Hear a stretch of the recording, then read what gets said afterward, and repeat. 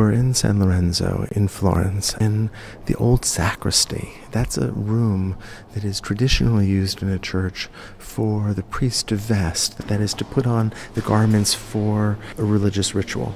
But in this case, it was intended to be a mausoleum for the founder of the Medici dynasty, Giovanni de' Medici de' Medici, who's buried here along with his wife in the early 1400s when a group of people decided to rebuild the church that was here. The families contributed money. Now, it wasn't that they were chipping in. Each was in control of its own chapel. Giovanni de' Medici de' Medici decided to pay for the building of the sacristy. He got a bigger space. He paid more money, and he hired Brunelleschi. He was smart.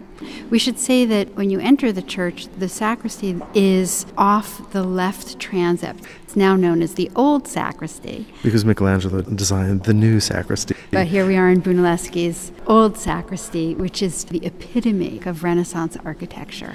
Now, Brunelleschi has done some extraordinary things here. First of all, there's a sense of solemnity, of calmness, that is in part a result of the extraordinary sense of geometry here and order, rationalism. So many of the characteristics that we associate with 15th century Florentine Renaissance thinking, humanism. So instead of the mysterious soaring spaces of a Gothic church, we have a space built on the fundamental geometric shapes of the square and the circle, and a sense of clarity. This notion of geometry having a kind of philosophical importance. And of course, this is a burial site. And so the idea of the eternal, the idea, in fact, of resurrection is crucial here. The room itself is a perfect square. In fact, one could argue it comes close to being a cube, but then it's surmounted by this beautiful hemispheric dome. And one of the ways in which art historians understand this is that the circle is a reference to the spirituality of the geometry of heaven.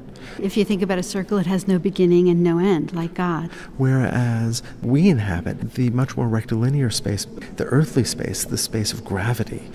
And so how do you get the circle down to the square that is the room itself? And he's done this by borrowing a technique that we find in Byzantine architecture. I'm thinking about Hagia Sophia, which is to use a pendentive. And in this case, Brunelleschi has created these perfect hemispheres, these perfect half circles that rise up but don't quite touch the bottom of the dome, which creates a sense of lightness. It is this sort of tension between that circle and that square that so informs this entire room, but it also informs its symbolism. At the same time, it's just the colors. The grayish green of the Pietra Serena, which Brunelleschi and Michelangelo both used a lot, stone that was local to Florence. And that frames these broad open plains of a cream-colored stucco that really helps to emphasize the geometry of this space. That's right. It sort of outlines the squares and rectangles and semicircles and circles, so you really read the geometry. One of the things that's remarkable about Brunelleschi is that he's clearly borrowing so many forms from ancient Greek and Roman art, the pilasters and the fluting and the capitals, and also this kind of rational approach to architecture, but he's combining those elements and using them in a new way. He's using it as a kind of license to begin to construct a kind of rationalism that was for his modern world. Now, Brunelleschi had gone to Rome and actually studied antique architecture, and so we can certainly see that influence, but you see nothing like this in Rome. This is a Renaissance room.